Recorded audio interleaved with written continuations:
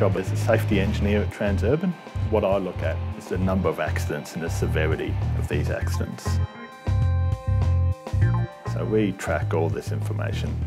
I'd look at accident rates, I'd look at black spots, I'd try to determine if the accident rate was higher than it should be for a particular section, and I'd use mathematics to determine that.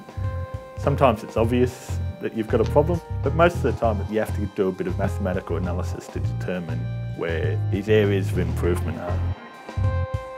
When I finished high school, I started a degree in mathematics. I moved on from that to do a degree in engineering. When I first got out of university, I used the engineering, but I found as my career's developed, the mathematics has been very valuable. There's not many people that can really apply these mathematical models. I studied mathematics at school, I liked doing it, but I didn't really see the application. So it was only when I started to study mathematics at university that I'd understand all the applications of this mathematics. The trouble is that they have to teach you this kind of basic mathematics at high school. It's kind of like learning how to read, but you have to understand a language before you can start applying it. And at university level, you learn some of the techniques that I use in my current job. Well, this is a graph of the accident rate on a section of CityLink Road. It shows the accidents per quarter over a period of time. Well, this is the expected accident rate. Underneath that line is clearly safer than we would expect. So when you look at an accident in a road, you can either think, oh, well, that's a random event, or you can think that, oh, that was due to this road section, it was due to the geometry of the road, it was due to the line markings. And that's the kind of thing you do with mathematical analysis.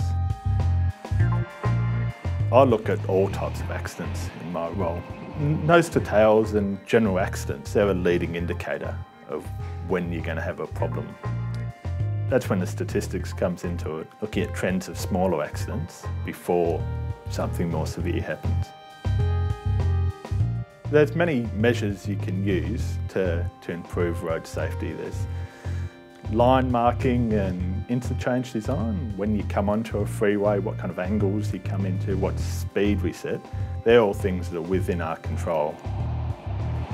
If you increase the traffic, you increase the opportunity for an accident. So if we're going to keep our road safety at the same level, we've got to be doing more and more. The money's very good and it's interesting work. Being involved in engineering, you get involved with big projects.